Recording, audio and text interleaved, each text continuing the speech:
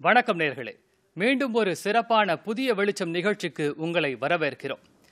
மே 12ஆம் தேதியான இன்று உலக செவிலியர் தினம் கொண்டாடப்படுகிறது. பாடப்புத்தகங்கள் வாயிலாக கைவிலக்கேந்திய காரிகை என்று நமக்கு அறிமுகமான ஃப்ளாரன்ஸ் நைட்டிங்கேல் அவர்களின் 200வது பிறந்த நாள்.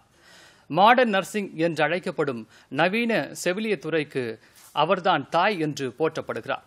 இன்றைய தினத்தில் கோவிட்-19ஆல் உலகமே பாதிக்கப்பட்டுள்ள சூழலில் ஃப்ரண்ட்லைன் போர் வீரர்களாக நின்று மருத்துவர்களோடு பணிபுரிந்து வரும் செவிலியர்களை நாம் வணங்குகிறோம்.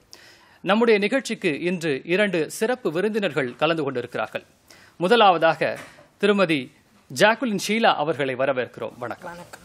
அடுத்ததாக திருமதி கிருஷ்ணன் கீதா அவர்களை வரவேற்கிறோம். வணக்கம். சென்னை அரசு கஸ்தூரிபாய் மருத்துவமனையில் நர்ஸாக பணிபுரியும் இவங்க இருவரையும் இந்த நேரத்தில் இந்த கோவிட்-19 சிச்சுவேஷன்ல நீங்க ஃப்ரண்ட்லைன் ஃபைட்டர்ஸாக இருந்து மக்களுக்கு சேவை செய்வதற்கு இந்த செவிலியர் தினத்தில் எங்களுடைய வாழ்த்துக்களையும் வணக்கங்களையும் நாங்கள் தெரிவித்துக் கொள்கிறோம். இந்த மாதிரி ஒரு சிச்சுவேஷன்ல, ஒரு கோவிட்-19 சிச்சுவேஷன்ல உலகமே ஒரு எதிர்பாராத ஒரு சூழ்நிலையில் சிக்கிக் கொண்டிருக்கின்ற வேளையில் செவிலியர்களுடைய முக்கியத்துவம் என்பது ரொம்ப ரொம்ப முக்கியம். மருத்துவர்கள் நமக்கு ட்ரீட்மெண்ட் கொடுத்தாலும் அதை ஒரு பேஷண்ட் கிட்ட கொண்டு போய் சேர்ப்பது என்று சொல்வது செவிலியர்களுடைய பங்கு மிக முக்கியம். எப்படி உணர்கிறீர்கள் இந்த சிச்சுவேஷனை நீங்க? அதாவது இந்த மாதிரி ஒரு சிச்சுவேஷன் வரும்ன்ட்டு நாங்கள் யாரும் எதிர்பார்க்கல. இது எங்களுக்கு இந்த ஜென்ரேஷனில் எங்களுக்கு கிடைச்ச மிகப்பெரிய ஆப்பர்ச்சுனிட்டியாக தான் நாங்கள் இதை பார்க்குறோம். ஏன்னா எங்களோட ஃபுல் டெடிக்கேஷனும் இவ்வளோ நாள் நாங்கள் காட்டினதில்லை. இந்த கோவிட்-19 டைமில் இதை பண்ணுறதுக்கு நாங்கள் ரொம்ப பெருமையாக கருதுகிறோம். ரொம்ப அழகாக சொன்னீங்க. உங்களுடைய கருத்து? நானும் அதே மாதிரி தான். இந்த கடவுள் கொடுத்த ஒரு எவ்வளோ கஷ்டங்கள் இருக்குது, பேஷண்ட் சஃபர் ஆகிறாங்க எல்லாமே. அந்த நோயாளிகளுக்கு நாங்கள் உதவி பண்ணுறோன்ற முதல் இதில் எங்கள் உயிரையும் அது உயிர் பாதிக்கிற நோயின் தெரிஞ்சும் அந்த நோயாளிகளுக்கு உதவி பண்ணுறது நாங்கள் ரொம்ப சவாலான விஷயம். அந்த பெருமையாக இருக்குது எங்களுக்கு. ரொம்ப சந்தோஷமா இருக்கு. நீங்க இந்த ஒரு சிச்சுவேஷன் ரொம்ப பெருமையா நினைக்கிறீங்க அப்படின்றத கேட்கறதுக்கு எங்களுக்கு ரொம்ப பெருமையா இருக்கு. பொதுவா நம்ம நர்ஸ் செவிலியர்கள் அப்படின்னு பார்த்தோம்னா இது பெரும்பாலும் பெண்கள் தான் இந்த துறையில நம்ம அதிகமா பார்க்க முடியுது. எந்த மருத்துவமனைக்கு நம்ம போனாலும் பெரும்பாலும் பெண்கள் தான் செவிலியர்களாக நம்ம பார்க்க முடியுது. ஆண் செவிலியர்களுடைய அளவு ரொம்ப குறைவாகவே இருக்குது. இதுக்கு என்ன காரணமா இருக்கு?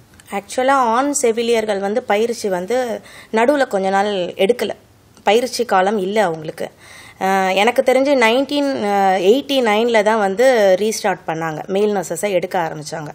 அதனால அந்த இடைப்பட்ட காலத்தில் அவங்களோட பணி மேல் நர்சஸ் அப்படின்ற ஒரு இது இல்லாமல் இருந்தது.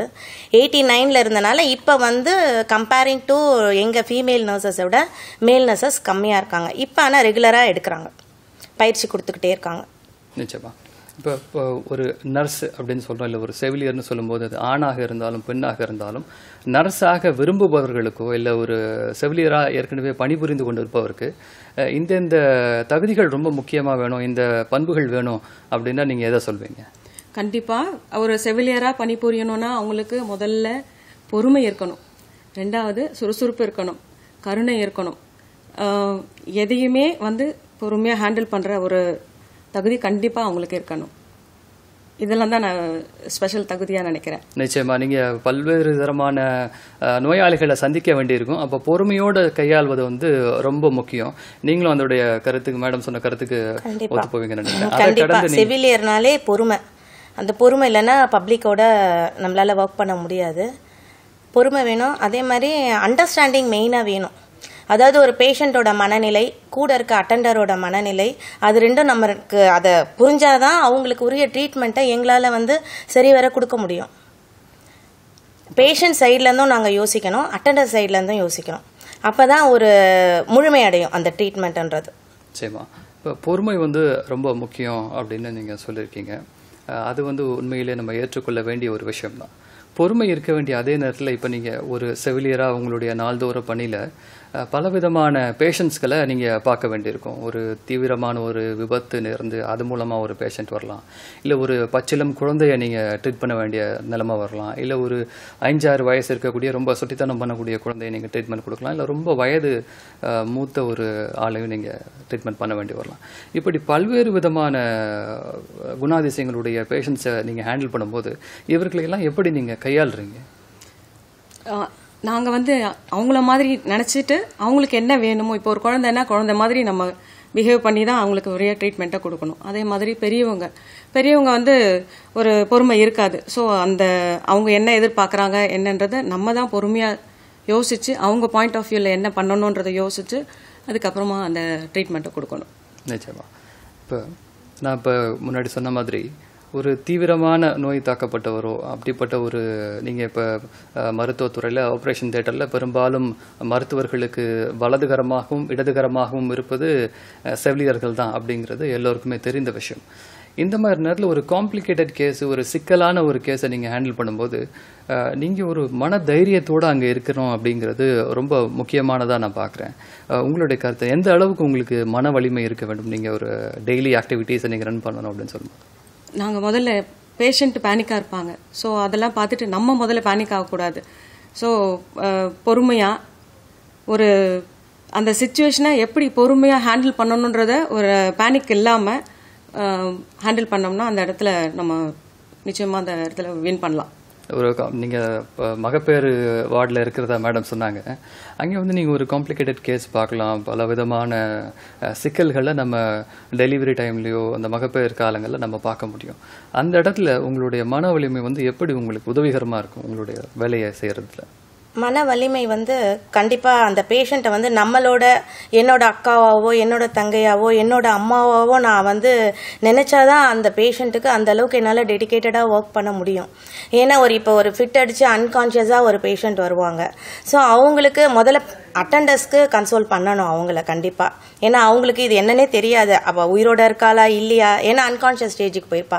ஸோ அவளை முதல்ல இது பண்ணி உட்கார வச்சுட்டு அதுக்கப்புறம் டாக்டர்ஸோட நாங்கள் வந்து எல்லாமே மருத்துவர் என்ன சொல்கிறாங்களோ அதை தான் வந்து நாங்கள் வந்து செய்கிறோம். சைக்கலாஜிக்கல் சப்போர்ட் எங்கள் சைட்லேருந்து கண்டிப்பாக எப்பயுமே பேஷண்ட்டுக்கும் சரி பேஷண்ட் ரிலேட்டிவ்ஸ்க்கும் கொடுக்குறோம். அதை தவிர்த்து மன வலிமைனா நாங்கள் வந்து பலதரப்பட்ட கேஸுகளை பார்த்துருக்கோம். இந்த ப்ரொஃபஷனில் வந்து ஒரு 30 வருஷம் எக்ஸ்பீரியன்ஸ் எனக்கு இருக்குது. ஸோ அப்போ ஸ்டூடெண்ட் பீரியடில் இருந்தே அப்போ வந்து கண்டிப்பாக அந்த ஏஜில் மன வலிமை இல்லை. ரொம்ப நான்லாம் பல தடவை அழுதுருக்கேன். இந்த மாதிரி இந்த ப்ரொஃபஷன் எடுத்துட்டோமே அப்படின்லாம் வந்து ரொம்ப அதை தாங்கிக் கொள்ள முடியாத ஒரு சுச்சுவேஷன்லாம் இருந்திருக்கு எனக்கு. அதெல்லாம் எக்ஸ்பீரியன்ஸ் அனுபவம் வந்து எங்களுக்கு வந்து கற்றுக் கொடுத்துருக்கு நல்லா. அதனால இப்போ வர பேஷண்ட்டை பார்த்து கண்டிப்பாக பேனிக் ஆகிறதே கிடையாது. அவங்களுக்கு நல்ல விதமாக எங்களால் எவ்வளோ முடியுதோ அந்த அளவுக்கு பண்ணி ட்ரீட்மெண்ட் பண்ணி அவங்க வெளியே போகும்போது எங்களுக்கு வந்து கையெடுத்து கும்பிடும் போது அதுதான் எங்களுக்கு கிடைச்ச வெற்றியாக நாங்கள் பார்க்குறோம். ரொம்ப அழகாக சொன்னீங்க. இப்போ இந்த கொரோனா காலகட்டத்தில் எதிர்பாராமல் இப்போ வந்த இந்த மாதிரி ஒரு குளோபல் பேண்டமிக் அந்த மாதிரி ஒரு சுச்சுவேஷனில் அந்த கொள்ளை நோய் வந்த சமயத்தில் இந்த உங்களுடைய நாளுக்கு நாள் உங்களுடைய வேலை வந்து பல விதங்களில் பாதிக்கப்பட்டிருக்கு. உங்களுடைய வேலை நேரம் அதிகரிக்கக்கூடும். நீங்கள் பேஷண்ட்ஸை பார்க்குற விதம் மாறி இருக்கலாம். அதிகமாக நீங்கள் வந்து மாஸ்க் போடணும், இல்லை உங்கள் கைகளை சுத்தம் பண்ணிக்கொள்ளணும். பேஷண்ட்ஸுக்கு பல விதமான முன்னெச்சரிக்கை நடவடிக்கைகளை மேற்கொள்ளணும். இது வந்து உங்களுடைய நாள்தோறும் நீங்கள் செய்யக்கூடிய வேலையில் ஒரு அழுத்தத்தை, ஒரு ஸ்ட்ரெஸ்ஸை உங்களுக்கு உருவாக்கியிருக்கலாம். இதை நீங்கள் எப்படி கடந்து வருவீங்க? உண்மையாக நீங்கள் சொல்கிறது 100% உண்மை. எப்படின்னா நாங்கள் வந்து அந்த செல்ஃப் ப்ரொடெக்ஷன் ஒன்று பிபிஇ கிட் ஒன்று போடுவோம், பர்சனல் ப்ரொடெக்ட் எக்யூப்மெண்ட் சொல்லிட்டு. ஸோ அது காலிலேருந்து தலை வரைக்கும் ஃபுல்லாக கவர் ஆகிருக்கும். அது தவிர முகக்கவசம் போட்டிருப்போம். அந்த காற்று போக முடியாமல் உள்ளே வந்து ஸ்வெட் ஆகும் ஃபஸ்ட்டு. அப்புறமா வந்து அந்த முகக்கவசம் அந்த பிபி கிட்டு போட்டுட்டோன்னு வச்சுக்கோங்க, தண்ணி குடிக்க முடியாது, ரெஸ்ட் ரூம் யூஸ் பண்ண முடியாது. அப்புறம் ஸோ அந்த ஷிஃப்ட்டுக்கு போகிறதுக்கு முன்னாடி எல்லாமே நாங்கள் முடிச்சுக்கிட்டு அதுக்கப்புறமா அந்த டியூட்டி முடிச்சுட்டு அதுக்கப்புறம் நாங்கள் நடுவில் ஏதாவது பிரச்சனைனாலும் கண்ட்ரோல் பண்ணிக்கிட்டு அதுக்கு எல்லா ஒர்க்கும் முடிச்சுட்டு அதுக்கப்புறம் தான் நாங்கள் இது பண்ணணும். ஃபஸ்ட்டு நாங்கள் இந்த ஒரு விஷயத்தை ஃபேஸ் பண்ணுறோம். அது இதுவே கொஞ்சம் எங்களுக்கு ஸ்ட்ரெஸ் தான். ஆனாலுமே நாங்கள் பேஷண்ட்டுக்கு கேர் கொடுக்குறோன்ற ஒரு பாயிண்ட் ஆஃப் வியூவில் பார்க்கும்போது இதெல்லாம் எங்களுக்கு ஒன்றும் துச்சமாக தான் தெரியும், பெருசாக தெரியாது. ஸோ அதை நாங்கள் சந்தோஷமாக எடுத்துக்கிறோம். அதை தவிர நாங்கள் வந்து இந்த எங்கள் ஸ்ட்ரெஸ் மேனேஜ்மெண்ட் டியூட்டி முடிச்சதுக்கப்புறம் இருக்கே நிறைய புக்ஸ் படிப்போம், யோகா, தியானம், பாட்டு, இதெல்லாம் வந்து உங்களுக்கு ஒரு ஸ்ட்ரெஸ் பஸ்டர் ஆகும். ஆனால் டியூட்டி நேரத்தில் உங்களுடைய கடமையே கண்ணாக இருக்கிறீங்க. இதை தாண்டி நம்ம இந்த கோவிட் காலத்தில் பல்வேறு சிக்கல்களை வந்து நம்ம சந்திக்கிறோம். குறிப்பாக நர்ஸுகளுக்கு நாங்கள் செவிலியர்கள் இந்த பிரச்சனையெல்லாம் நாங்கள் சந்திக்கிறோம் அப்படின்னா நீங்கள் எதை சொல்வீங்க? பிரச்சனைன்ட்டு பெருசாக இல்லை இந்த கோவிட் காலத்தில். அதாவது நாங்கள் வந்து எப்படின்னா இப்போ கிளென்லினஸ்ன்னு பார்த்தா நாங்கள் வந்து வார்டில் வந்து எப்பயுமே தொடச்சிட்டே இருக்கோம். முன்னாடி அந்த அளவுக்கு தேவைப்படாது. இப்போ வந்து நம்ம வந்து ஏர்லேயே வந்து ஸ்ப்ரெட் ஆகுது, டச் பண்ணுற இடத்துல ஸ்ப்ரெட் ஆகுதுன்னும் போது நாங்கள் வந்து இன்னும் கான்ஷியஸாக எல்லாத்தையும் க்ளீன் பண்ண வேண்டியது, ஃபியூமிகேட் பண்ணுறோம், டிஸ்இன்ஃபெக்ட் பண்ணுறோம் வார்டில். ஆட்டோமேட்டிக்காக எங்களுக்கு ஒர்க் லோடுன்றது அதிகமாக இருந்தாலும் இதெல்லாம் நம்ம பண்ணால் எங்களுக்கும் நல்லது, ஆஸ் வெல் அஸ் பப்ளிக்கும் நல்லது. அந்த மாதிரி பாயிண்ட் ஆஃப் வியூவில் பார்த்து நாங்கள் பண்ணிகிட்ருக்கோம். க்ளீனிங் பொறுத்த வரைக்கும் நல்லா பண்ணிகிட்ருக்கோம். கேருன்றது 100% கொடுக்குறோம். முகக்கவசம் போடுறதுன்றது வந்து ஸ்டூடெண்ட் பீரியட்லேருந்தே நாங்கள் போட்டுட்டு தான் இருக்கோம். அது வந்து நம்ம பப்ளிக்கு தெரியாது. இப்போ ஒரு லேபர் வார்டுக்குள்ளே என்ட்ரி பண்ணும்போது நாங்கள் மாஸ்க் அண்ட் கேப் போட்டுட்டு தான் போவோம். பர்சனல் ப்ரொடெக்டிவ் எக்யூப்மெண்ட்ன்றது இப்போ வந்தது கிடையாது. எங்களுக்கு நாங்கள் நர்சிங் படிக்கும் போதுலேருந்தே இருக்குது. என்னென்னா இப்போ வந்து இது ஏர்பார்ன் டிசீஸ்ன்றனால ஃபுல் பிபிஇ போட்டுட்டு தான் போக வேண்டியதாக இருக்குது. நாங்கள் வந்து பிரசவ ஆஸ்பத்திரியில் இருக்கனால ஃபுல் அண்ட் ஃபுல் அதாவது பேஷண்ட்டை வந்து டச் பண்ணாமலே இருக்க முடியாது எங்களால். டெலிவரின்றது நாங்கள் கண்டக்ட் பண்ணணும்னா கண்டிப்பாக பேஷண்ட் கிட்ட போய் தான் நாங்கள் கண்டக்ட் பண்ண முடியும். நாங்களாக இருக்கட்டும், மருத்துவராகட்டும், பயிற்சி மருத்துவர் எல்லாருமே வந்து அந்த பிபிஇயை போட்டுட்டு தான் இருக்கோம். அதனால அது ஒன்றும், அதாவது அது கஷ்டம்னா அப்படி கிடையாது. சேஃப்டி தான் மெயின். கஷ்டம் அதெல்லாம் செகண்டரி தான். சேஃப்டி, நாமளும் நல்லா இருக்கணும், மக்களும் நல்லா இருக்கணும், பிறக்க போகிற புது ஜீவன் நல்லா இருக்கணும், இன்ஃபெக்ஷன் இல்லாமல் வரணும். அதுதான். நிச்சயமா. நீங்கள் இந்த 30 ஆண்டு கால அனுபவம் இருக்கிறதா சொன்னீங்க மகப்பேறு செவில் துறையில். இதில் நீங்கள் பார்த்துருக்கக்கூடிய ஒரு வித்தியாசமான கேஸ், இல்லை ஒரு காம்ப்ளிகேட்டட் கேஸ், ரொம்ப சேலஞ்சிங்காக இருந்தது, இதை நாங்கள் வந்து என்னோட நர்சிங் எக்ஸ்பீரியன்ஸில் பெஸ்ட் எக்ஸாம்பிளாக சொல்லுவோம் அப்படின்னா நீங்கள் எதை சொல்லுவீங்க? ஆக்சுவலாக நிறைய கேசஸ், ஒவ்வொன்றுமே சேலஞ்சிங்கான கேஸ் தான் எங்களுக்கு. ஆக்சுவலாக நான் ப்ரீடம் வார்டில் ஒர்க் பண்ணிகிட்டு இருந்தேன், நியூ பார்ன் கேரில். அங்கே ஒரு குழந்தை, அது வந்து மதர் வந்து அந்த குழந்தைய விட்டுட்டு போயிட்டாங்க. ஸோ அந்த குழந்தைய நாங்கள் ஒரு 3 மாதம் வளர்த்தோம். அது வந்து வெள்ளை ட்ரெஸ்ஸை பார்த்தா தான் சிரிக்க ஆரம்பிக்கும். மஃப்டியில் வரவங்களெல்லாம் அது கேர் பண்ணிக்க. அந்த குழந்தை 3 மாத குழந்தை எங்களை வந்து ஒரு அம்மாவாக தான் நினச்சி பார்த்துச்சு. அதுக்கு எல்லாம் கேர் கொடுக்கறதுலாம் நாங்கள் தான். ஒருத்தர் மாற்றி ஒருத்தர் நர்சஸ் கையில் தான் அந்த குழந்தை வளரும். ஸோ அப்படி 3 to 4 months இருந்தது. ஏன்னா அப்போ வந்து அதுக்கு தேவையான உணவு வந்து அந்த கஞ்சி லைக் அந்த மாதிரிலாம் வீட்டில் இருந்து, அப்போ என் குழந்தை வந்து அந்த ஏஜ் ஒரு 2 years இருப்பான். ஸோ அவனுக்கு செய்கிறத நானே வந்து கொண்டு வந்து கொடுத்துருக்கேன். அந்த மாதிரி அதெல்லாம் வந்து ரொம்ப எப்படின்னு சொல்ல முடியாது. எல்லாருக்கும் அந்த ஆப்பர்ச்சுனிட்டி கிடைக்காது. எங்களுக்கு அதெல்லாம் கிடைச்சிருக்கு. அதெல்லாம் எப்பயுமே மறக்கவே முடியாது. அந்த மாதிரி ஒரு சிச்சுவேஷன். உங்களுடைய அனுபவம்? எனக்கும் அப்படி ஒரு அனுபவம். எப்படின்னா, நானும் நிக்கு NICU நியூனேட்டல் இன்டென்சிவ் கேர் யூனிட்ல ஒர்க் பண்ணும்போது ஒரு 700 grams பேபி, அது வந்து ரொம்ப ரொம்ப சிக்கா இருந்தது பேபி. அதுக்கு வந்து சராசரியா குறுக்கிடுறதுக்கு மன்னிக்கணும், சராசரியா ஒரு குழந்தையோட எடை எவ்வளவு இருக்கும்? இப்பவும் அந்த அம்மா எங்காவது எங்களை பார்த்தா சந்தோஷப்பட்டு கை கும்பிடுவாங்க. அது அந்த மொமெண்ட் வந்து ரொம்ப சந்தோஷமா இருக்கும். அதுதான் வந்து நீங்க செய்யக்கூடிய சேவைக்கான மிகப்பெரிய அங்கீகாரம் என்பது அங்கதான் கிடைக்குது இல்லைங்களா? இப்ப அங்கீகாரம்னு சொல்லும்போது உங்களுடைய துறையில உங்க துறை சார்ந்த அங்கீகாரம் எப்படி இருக்கு, எந்த அளவுக்கு இருக்கு, என்ன வழிமுறைகள் கடைபிடிக்கப்படுது? அங்கீகாரம் வந்து எங்களுக்குன்ட்டு இருக்க அங்கீகாரம் நல்லா தான் இருக்குது. ஒன்றும் அதில் ஒன்றும் ப்ராப்ளமே இல்லை. எங்களுக்கு துணை, அதாவது எங்களுக்கு சப்போர்ட்டிவ் சிஸ்டம் பார்த்தா, நாங்கள் ஒர்க் பண்ணுற இடத்துல எங்கள் டாக்டர்ஸ் எங்களுக்கு சப்போர்ட்டிவாக இருக்காங்க. எங்கள் செவிலியர் சங்கம் எங்களுக்கு எப்பயுமே சப்போர்ட்டிவாக இருக்குது. அதை தவிர்த்து எங்கள் செவிலியர் கண்காணிப்பாளர்கள்லாம் இருக்காங்க, அவங்களாம் எங்களுக்கு சப்போர்ட்டிவாக இருக்காங்க. டியூட்டி வைஸோ எதுவோ வீட்டில் நல்லது கெட்டது எல்லாத்துக்குமே அவங்க அட்ஜஸ்ட் பண்ணி எங்களுக்கு தேவையான லீவு எல்லாமே சோஃபா சோ குட் அப்படி தான் சொல்ல முடியும். எந்த ஒரு குறையும் எங்களுக்கு தெரியல. அதாவது லேடிஸ் வந்து வீட்டை விட்டுட்டு வேலைக்கு வந்திருக்கோம், இந்த மாதிரி ஷிஃப்ட் டியூட்டி பார்க்குறோம், நைட் டியூட்டி பார்க்குறோம். டைம் வந்து இப்போ இன்னைக்கு மார்னிங் ஷிஃப்ட்டில் இருப்போம், நாளைக்கு மதிய ஷிஃப்ட்டில் இருப்போம், நைட் டியூட்டியில். ஸோ பசங்களும் எங்களுக்கு ஏற்ற மாதிரி வீட்டில், குழந்தைங்களும் அவங்களோட மென்டாலிட்டியை மாற்றிக்கிட்டாங்க. இத்தனை டியூட்டிக்கு வந்தாலும் எங்களுக்கு தனிப்பட்ட முறையில் எந்த ஒரு ப்ராப்ளமும் இல்லை. வீட்லேயும் ஹஸ்பண்டும் வந்து நல்லா அண்டர்ஸ்டாண்ட் பண்ணிவிட்டு எல்லாருமே அதுக்கேற்ற எங்களுக்கு ஏற்ற மாதிரி அவங்களாம் அடாப்ட் ஆகிட்டாங்க. இது ரொம்ப சந்தோஷமா இருக்கு நீங்க சொல்றதை கேட்கும்போது. ஏன்னா இன்னைக்கு வெளியில வேலை போவது பெண்கள் வந்து அங்கே பலதரப்பட்ட பிரச்சனைகளை அவங்க சந்திக்க வேண்டிய சூழ்நிலை இருக்கக்கூடிய இந்த காலகட்டத்தில் ஒரு ஆரோக்கியமான ஒரு செய்தியா நீங்க போய் வேலை செய்யறதோ இல்லை அதுக்கான உங்க வீட்டில இருந்து கொடுக்கக்கூடிய ஒத்துழைப்பும் சிறப்பா இருக்கு. வேலை செய்யக்கூடிய இடத்துல இருக்கக்கூடிய ஆதரவு அப்படிங்கிறது ரொம்ப ஒரு ஆரோக்கியமான விஷயமா தான் நான் கருதுறேன். அது தவிர எங்க ஒவ்வொரு மருத்துவமனையிலையும் இந்த மே 12th அன்னைக்கு செவிலியர்களை தேர்ந்தெடுத்து அவங்களுக்கு அவார்டு ஒவ்வொரு ஹாஸ்பிட்டல்லையும் கொடுக்குறாங்க. அது தவிர நம்ம இண்டிபெண்டன்ஸ் டே, ரிபப்ளிக் டே, பெஸ்ட் நர்ஸ் அவார்டு செலக்டடாக யார் நல்லா ஒர்க் பண்ணுறாங்களோ அவங்கள செலக்ட் பண்ணி அவங்கள கௌரவிச்சு ஸோ எங்களுக்கு கிடைக்க வேண்டிய அங்கீகாரம் கொடுத்துட்டு தான் இருக்காங்க. அது சிறப்பான முறையில் கிடைக்குது. சந்தோஷம். நீங்க அதனால தெளிவா சொன்னீங்க. இப்ப நீங்க மகப்பேறு ரொம்ப ஸ்பெஷலைஸா இருக்கீங்க. மகப்பேறு மருத்துவத்துல நீங்க உதவிகரமா இருந்த வகையில மேடம் சொன்னாங்க, இப்போ ஒரு குழந்தை வந்து ரொம்ப 700 கிராம் தான் எடை இருந்தது அப்படின்னு சொல்லிட்டு. இந்த மாதிரி குறைந்த எடை கொண்டு பிறக்கக்கூடிய குழந்தைகளுடைய எடை கூட்டுறதுக்கு எந்த மாதிரியான உணவுகள்லாம் கொடுத்தா அவங்க வந்து எடை கூட்டலாம்? அது வந்து முதல்ல தாய்ப்பாலில் கிடைக்கிற மாதிரி அந்த ஒரு இது எதுவுமே கிடைக்காது. இப்போ எங்க மருத்துவமனையிலே பிரஸ்ட் மில்க் பேங்க் வந்து ஓபன் பண்ணி வச்சிருக்கோம். ஸோ அந்த பிரஸ்ட் மில்க் கொடுத்தாலே வந்து அந்த பிரஸ்ட் மில்க் பேங்க் அப்படிங்கறத கொஞ்சம் விரிவா சொல்ல முடியுமா? அதாவது அதிகமா செக்ரேட் ஆகுது பாத்தீங்களா, ஒரு அம்மாக்கு ஒரு பால் கட்டின்னு இருக்கும், அந்த அம்மாவுக்கு அந்த மில்க் எடுத்து அதை செக் பண்ணுவாங்க ஏதாவது இருக்கான்னு சொல்லிட்டு பார்த்துட்டு அதுக்கப்புறம் அதை ஸ்டோர் பண்ணி அந்த மில்கை தேவைப்படுற குழந்தைக்கு கொடுப்பாங்க. ஸோ அந்த பால் கொடுக்குற குழந்தை வந்து ஆட்டோமேட்டிக்கா வெயிட் கெயின் ஆகி ஒரு தாய்மாருக்கு தாய்ப்பால் வந்து சுரக்கவில்லை அப்படின்னு சொன்னா அது அதிகமா இருக்கக்கூடிய இன்னொரு தாயிடமிருந்து பெறப்பட்டு பரிசோதனைக்கு பிறகு இன்னொரு குழந்தைக்கு கொடுக்கப்படுது. ஆமா, அது வந்து ஆட்டோமேட்டிக்கா அந்த தாய்ப்பால் கிடைக்கிறதுனால எல்லா ஊட்டச்சத்தும் தேவையான. தாய்ப்பாலை தவிர்த்து எந்த மாதிரியான உணவுலாம்? குழந்தைன்ற போது உணவை விட சூடு, மதரோட சூடு எவ்வளோக்கு எவ்வளோ சூடா, அதாவது கருவறையில் இருக்கும் போது குழந்தைக்கு எந்த சூடு கொடுத்தோமோ அந்த மாதிரி குழந்தை பிறந்த உடனே எவ்வளோ நம்ம அணைச்சி வச்சுக்கிறோமோ அந்த அளவுக்கு வெயிட் கெயின் இருக்கும் பாப்பாக்கு.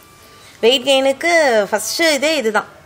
ஏன்னா 700 கிராம் பேபி, 1 kg பேபி அதெல்லாம் வந்து ஃபீடிங் தாய்ப்பால் கொடுத்துக்கிட்டே இருக்கும். அந்த மீன் டைம் நம்ம வந்து அதை வந்து நம்ம உடம்பா அணைச்சி வச்சுக்கணும். அந்த சூடில் இருக்கும்போது அது பாதுகாப்பாகவும் உணரும், அதே டைம் வெயிட் கெயின் நிறைய இருக்கும். அரவணைப்போடு இருந்தா அது சேஃபா இருக்கிறது அந்த குழந்தை ஃபீல் பண்ணும். கங்காரு மதர் கேர்னு பேர் அதுக்கு. எப்படி ஒரு கங்காரு வந்து தன் குட்டியை மடியிலேயே வச்சு வளர்க்குது, அது மாதிரி ஒரு தாய் வந்து தன்னோட நெஞ்சிலேயே வச்சு வளர்க்கணும் குழந்தைய, குட்டி பாப்பாவை. அம்மா வந்து இல்லைன்னா கூட அவங்க ஏதாவது வேலையாக இருக்காங்கன்னா அப்பாவும் அந்த வேலையை பண்ணலாம். யார் வேணால் அந்த சூடை கொடுக்கலாம் குழந்தைக்கு. கொடுக்கும்போது அதோட சைக்கலாஜிக்கல் இம்ப்ரூவ்மெண்ட் தான் வெயிட் கெயினுக்கு பாப்பாக்கு. மெடிக்கலி அது ப்ரூவன். ஓகே, இப்போ அது அம்மா மட்டும்தான் பண்ணணுங்கிற அவசியம் இல்லை, அப்பாவும் பண்ணலாம், பாட்டியும் பண்ணலாம், யார் வேணால் பண்ணலாம். சூடு கொடுக்கணும் மெயினாக. சரி, இப்போ ஒரு 2 வயசான குழந்தைகள் இந்த மாதிரியான ஒரு COVID-19 சிச்சுவேஷன்ல இந்த மாதிரியான உணவுகளை சாப்பிட்றது அவங்களுடைய ஆரோக்கியத்துக்கு உகந்தது அப்படிங்கறத நீங்க உங்களுடைய அனுபவத்தின் வாயிலாக எதெல்லாம் பரிந்துரைப்பீங்க? அதாவது இப்போ கவர்மெண்ட்ல வந்து புரோட்டீன் ரிச் டயட் எடுக்க சொல்றாங்க. அயன், எக்கு, கீரை, சிட்ரிக் ஃப்ரூட்ஸ், அதாவது ஆரஞ்சு, லெமன்.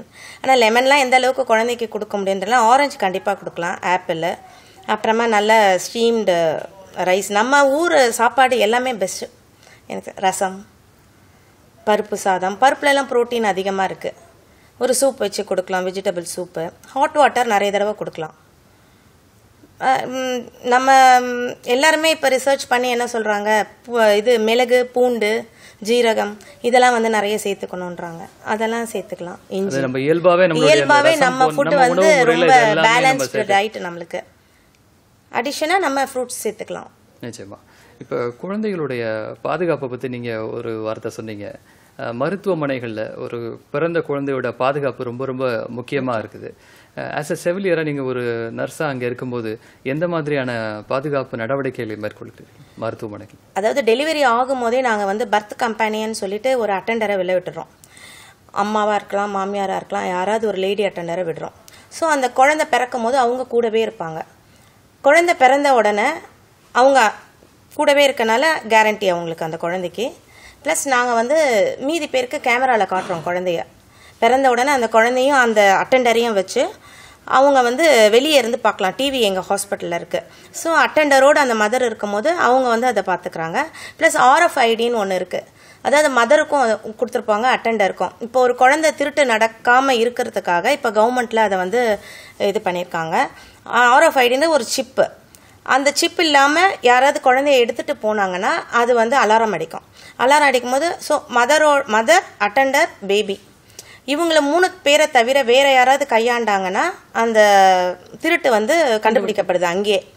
இப்போ வந்து இது லேட்டஸ்ட்டாக கண்டுபிடிச்சிருக்காங்க. ஏன்னா முன்னாடி அந்த மாதிரி கிடையாது.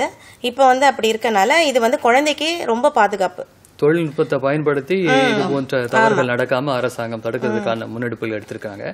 இப்போ பொதுவாக சொல்லப்படுவது நீங்கள் தாய்ப்பாலுக்கு நிகரான வேற உணவு இல்லை அப்படிங்கிறது ஏற்றுக்கொள்ளணும்.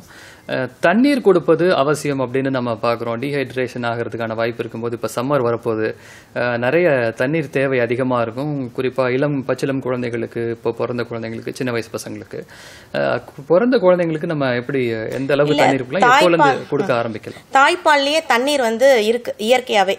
குழந்தைக்கு எவ்வளோ தண்ணி தேவை அப்படின்றது அந்த தாய்ப்பாலில் இருக்கு. மதர் தாய்ப்பால் கொடுக்க கொடுக்க குழந்தையோட அந்த ஹைட்ரேஷன் லெவல் கீப் அப் ஆயிக்கும். ஒரு தாய்ப்பால் சரியாக கொடுக்கலன்னா குழந்தை டீஹைட்ரேஷனில் போகிறதுக்கு சான்சஸ் உண்டு. இதுக்காக தனியாக தண்ணி கொடுக்கணுன்ற அவசியமே கிடையாது. 0 to 6 months தண்ணியும் கிடையாது, வேற ஃபுட்டு வெளி ஃபுட் எதுவுமே கிடையாது. ஒன்லி தாய்ப்பால், பிரஸ்ட் மில்க் மட்டும்தான் பாப்பாக்கு கொடுக்கணும். அது என்னன்னா அதுலேயே நேச்சுரலாக ஆன்டிபயோட்டிக் இருக்கு, தேவையான நீர் சத்து இருக்கு, புரதச்சத்து இருக்கு, எல்லாமே இருக்கு தாய்ப்பாலில். அதுவே மோர் தென் எனஃப். நம்மளுக்கு தாய்ப்பால் கொடுக்க முடியாத சூழ்நிலையில ஒரு குழந்தை டீஹைட்ரேஷன்ல போகுதுன்னா ஐவி ஃப்ளூயிட்ஸ் போட்டு கரெக்ட் பண்ணிடும். ஓகே, அப்ப எப்படி இருந்தாலும் ஒரு 6 மாத காலத்திற்கு தண்ணீர் கொடுப்பதை தவிர்ப்பது தான் நல்லது. அப்படிங்க தேவையான ஊட்டச்சத்து எல்லாமே தாய்ப்பால்ல இருக்கு. இல்லாத பட்சத்துல மருத்துவ ரீதியான சிகிச்சை மூலமா நீங்க அதை சரி பண்ணிடலாம் அப்படிங்கிறீங்க. அடுத்ததான் நான் கேட்க விரும்புறது, இப்போ இந்த மருத்துவமனைக்கு பல்வேறு விதமான பேஷண்ட்ஸ் வருவாங்க. நீங்கள் பல்வேறு விதமான பேஷண்ட்ஸை பார்த்துருப்பீங்க. நான் முன்னாடி சொன்ன மாதிரி பேஷண்ட்ஸ் இந்த நோயாளிகள் இதெல்லாம் கொஞ்சம் அவங்களுடைய மாற்றிக்கலாம், அவங்களுடைய அணுகுமுறையை மாற்றிக்கலாம் அப்படின்னா நீங்கள் எதை சொல்வீங்க? எங்களுக்கு எப்படி பொறுமை இருக்கோ அதே மாதிரி கூட வர அட்டெண்டர்ஸ் பொறுமை இருந்தால் கொஞ்சம் நல்லா இருக்கும்னு நான் நினைக்கிறேன், என்னோட தனிப்பட்ட கருத்து. ஏன்னா அவங்க பாயிண்ட் ஆஃப் வியூவில் அவங்க கொஞ்சம் இதுவாக தான் இருப்பாங்க, பேனிக்காக இருப்பாங்க. நாங்கள் ஒரு முறை சொல்லுவோம், 2 முறை சொல்லுவோம். ஒரே விஷயத்தை ஒரு அட்டெண்டர் கேட்பாங்க, அவங்க போயிடுவாங்க முடிச்சுட்டு. திரும்ப அதே விஷயத்தை இன்னொரு அட்டெண்டர் கேட்பாங்க, பொறுமையாக சொல்லுவோம். அதே விஷயத்தை இன்னொரு அட்டெண்டர் கேட்பாங்க, பொறுமையாக சொல்லுவோம். ஒரு சிலர் கொஞ்சம் படிப்பறிவு இல்லாதவங்களா இருப்பாங்க, அவங்க பாஷையில் சொல்லணும்னா கொஞ்சம் சத்தம் கத்தி தான் சொல்லுவோம். அது பப்ளிக்கில் கொஞ்சம் சத்தம் போடுற மாதிரி தெரியும், ஆனால் அது நிச்சயமாக கிடையாது. அவங்களுக்கு ஏற்ற மாதிரி சொல்றது தான் அந்த பதில். ஸோ எங்களுக்கு இருக்கிற மாதிரி அவங்களுக்கும் பொறுமை இருந்தால் நல்லா இருக்கும்னு நான் நினைக்கிறேன். நிச்சயமா. உங்களுடைய கருத்து, நீங்க இப்ப மக்கள்கிட்ட நீங்க மருத்துவமனைக்கு வர்ற மக்கள் ஒத்துழைக்கிறாங்க, அவங்க இந்த நடவடிக்கைகள்லாம் கொஞ்சம் மாத்திக்கிட்டாங்கன்னா ட்ரீட்மெண்ட் சிறப்பா இருக்கிறதுக்கான வாய்ப்பு இருக்கு அப்படின்னா நீங்க அதை சொல்வீங்க?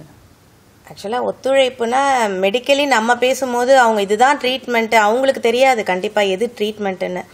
அதை புரிஞ்சு அக்செப்ட் பண்ணிக்கிறதுக்கு கொஞ்சம் டைம் எடுக்க தான் செய்யுது.